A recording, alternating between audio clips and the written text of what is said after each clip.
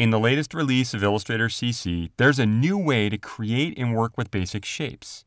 Shapes are the building blocks of any complex illustration, and now there's an exciting new way to intuitively draw and merge shapes using the new Shaper tool. The Shaper tool found in the Tools panel works in Illustrator's traditional workspace, or in the Touch workspace on a touch-enabled device like the Surface Pro or other Windows tablet, or using a Wacom Cintiq with Touch. With the Shaper tool, using simple gestures, you can create shapes such as circles, triangles, squares, lines, and more. Shapes drawn with the Shaper tool are live and dynamically adjustable, so you can draw and edit intuitively without the extra hassle of switching between tools.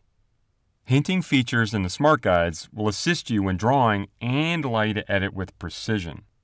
The Shaper tool not only lets you draw shapes, but you can then combine, subtract, and continuously edit them, all with a single tool. Simply scrub across the edge of a shape and you can merge or subtract them. Even when shapes appear to be merged, you can still edit the shape's underlying geometry. Hovering over the shapes shows subtle dashed lines indicating the original shapes. Clicking one of the shapes with the Shaper tool selects the merged group. Click again and you'll see cross-hatching, which means you can change the color of areas of the merged group. Click the arrow or double-click one of the shapes within to edit each shape independently. Using the Shaper tool, you can keep perfecting artwork until it's just right.